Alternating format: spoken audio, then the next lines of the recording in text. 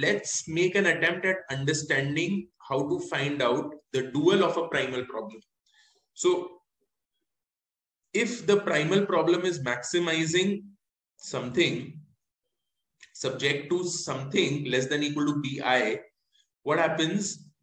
The dual will take all these bi's in the objective function and all these c1, c2, cn in the constraints.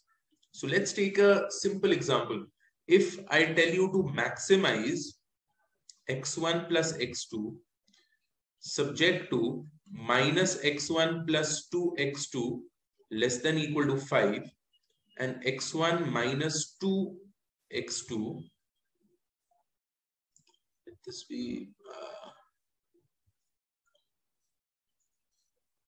minus 5x2 less than equal to 10, x1 and x2 greater than equal to 0. Okay, so if I have something like this, क्यों नहीं हो सकता है? Why can't that happen? Okay, so if this is my primal problem, what I will be doing is my dual of the primal will be, here the primal was max, so firstly it will be minimized. 5 and 10 were here, so minimize 5w1 plus 10w2 subject to minus 1 and 1 here. So minus w1 plus w2. The coefficient of x1 and x1. So here the coefficient is minus 1, here the coefficient is plus 1. Minus 1 w1 plus 1 w2. Here we had less than equal to, so here we'll have greater than equal to. Coefficient of x1 is 1. 2 and minus 5. So 2w1 minus 5w2 greater than equal to, this is again 1. w1, w2 greater than equal to 0. So what happens is the coefficient of x1 and x2, which is there in the primal, becomes the constant in the constraint, and the constant in the constraint comes in the objective function for the dual. And here I basically take the transpose. So it's minus 1 and 2, 1 and minus 5. Now it becomes minus 1 and 1, 2 and minus 5.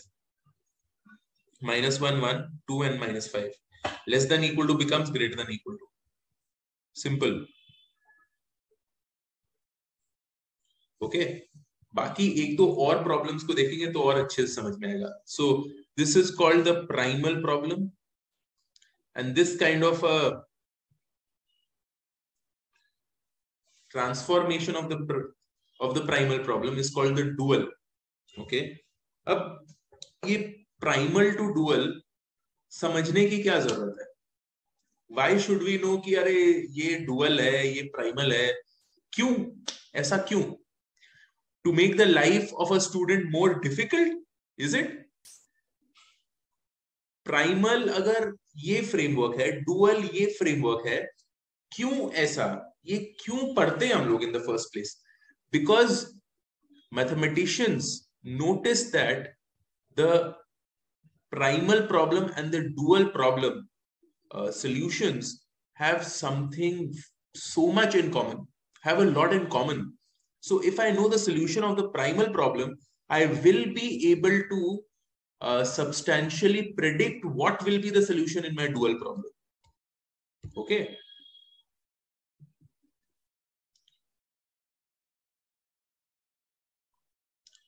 Dual का constraints कैसे लिया? Parashar, please notice ये minus x1 का जो coefficients है वो पहले वाले constraint में आ जाएगा. x2 का coefficient will come in the second constraint.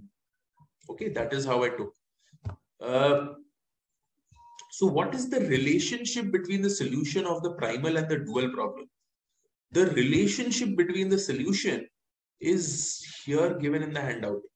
So in a primal dual pair of linear programming, if either the primal or the dual has an optimal solution, then the other will have to have the same optimal solution and the value of the objective function is the same. So interesting. So primal problem का जो maximizing value है, वही dual problem का minimising value होगा 100% of the time. So I make the change in the primal problem, make it into a dual problem, and we get the same answer in terms of the value of the objective function. So sometimes the primal problem is a 3 variable case. ठीक है, 3 variable case में 2 constraints है, right? तो उसको अगर मैं dual में convert करता हूं, it becomes a 2 variable case in 3 constraints, which is easily solvable by the graph. So that is also an advantage. Sometimes the primal problem cannot be solved by the graphical method of the LPP, right? क्योंकि अगर मुझे graph से solve करना है, I need only 2 variables. 3 variables जैसे ही आ जाता है, it becomes a 3D figure. जो ड्रॉ करना मेरे लिए तो संभव नहीं है. It is impossible for me to draw it. Okay. Even if a person knows how to draw very well, drawing a 3D figure is not at all convenient. So it is better to convert the 3-dimensional problem into a 2-dimensional problem by taking the dual of the problem. Okay.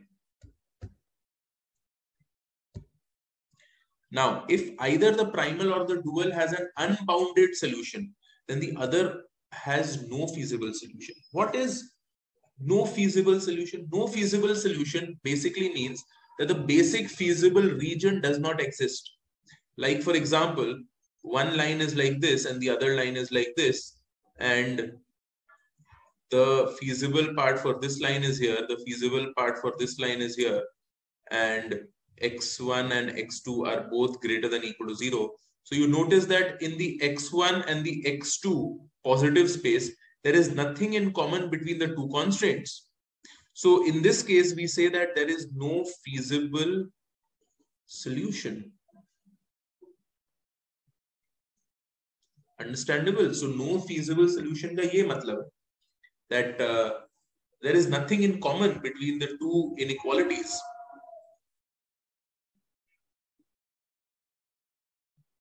Yes, Kritika, exactly. So this is no feasible solution. So if the primal has no solution, then the other problem either has no solution or the solution is unbounded. If the primal or the dual has unbounded, then the other has no feasible. So if one of them has unbounded, अब ये unbounded क्या है? Unbounded कुछ ऐसा है. Pardon my drawing again.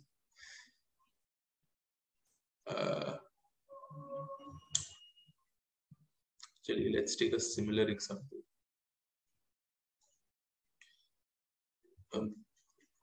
ये यहाँ पर है. So you can see that the common area is huge and there is no end to the common area. So this entire area going up to infinity is the basic feasible region, or the BFR. Okay. Now we are supposing maximize this line. Okay. We are supposed to maximize this line. Now, the more I move towards the right, the higher value it is taking. So I keep moving. So what is the solution here? Here, the solution is unbounded. Here, the solution is unbounded because the more I move towards the right, the higher it becomes. So this is called an unbounded solution case. Before one was not unbounded, before one was no solution. This one is unbounded. BFR is basic feasible region. Minimum you can find out, but I'm talking about maximum. If I were telling you to maximize it, it's the unbounded solution. Okay. So if it is unbounded, the other will be no feasible. If either problem has no solution, then the other either has no solution or it's unbounded. Okay. So these are the relationships between the primal and the dual. Okay. Very, very interesting. ऐसे देखने में दो completely different problems लगेंगे, but if the answer to one of them I know, then automatically I know the answer to the other one.